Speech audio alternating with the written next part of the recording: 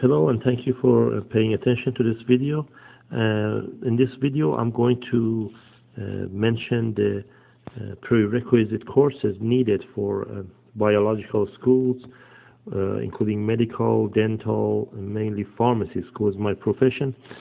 So the courses that you need almost in every pharmacy school in order to be able to enter if you don't have a bachelor's degree. I would briefly discuss or name the courses that you need to take. These are for United States pharmacy schools, and so we're going to start. First, at least in my case, I had two courses of U.S. history.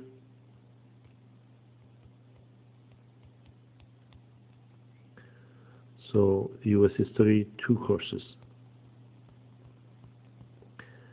And then the second subject matter is U.S. government. If you live in USA, you have to take that course, U.S. government. This was also two courses, 1 and 2, so 2 semesters, 3 hours each. So this one was 6 credit hours, and this one was 6 credit hours as well.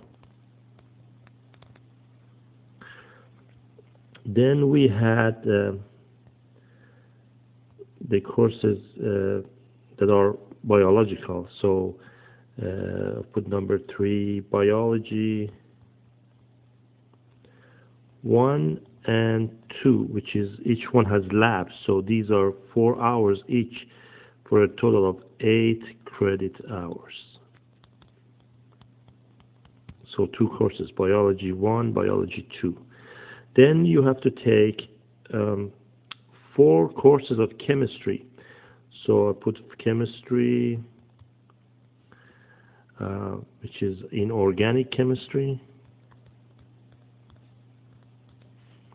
You need 2 courses for this, plus organic chemistry. So this one is 8 hours because it's 2 courses, and this one is 8 hours. So you see, you need a lot of chemistry. So a total of 16 hours for chemistry.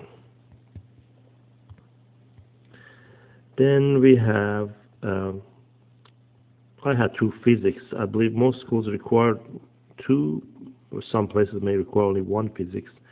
Physics 1 and 2. Each one has a lab, so it's a total of 8 hours. You also need, let me see, so we mentioned, these are the main ones basically, chemistry, biology, physics, government. Then you need English, 6. I had 1 course of English. Some places they may require 2. I also had a technical writing, which is not required, but I mean, the more, the better to know the language. The English course was only 3 hours, but I had technical, so I had 3 plus 3, that's 6 hours. These are the main courses. Now, most schools require other courses as well, like cultural courses or foreign language courses that, most people take Spanish if you live in Texas or southern United States. So these are the main courses. I mean, you have to really score high on these subject matters that I mentioned here to have a solid background and move towards your medical profession. I also recommend to take biochemistry courses. If you can, that would prepare you better for pharmacy school. So 2 courses of biochemistry. I also had genetics. I'm not sure if it's required, but genetics also helps you to prepare for pharmacy school. Thanks for your attention to this program. Thank you.